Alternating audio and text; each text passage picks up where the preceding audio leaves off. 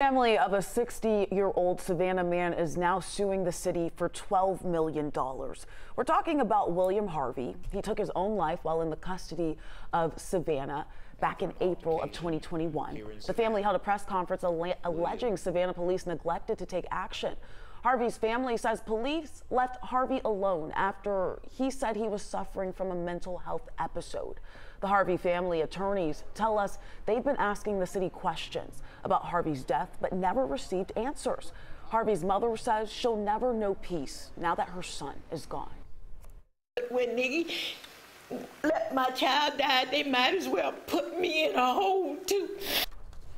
Savannah police investigated Harvey's death. 2 officers who interacted with Harvey were fired and another was suspended.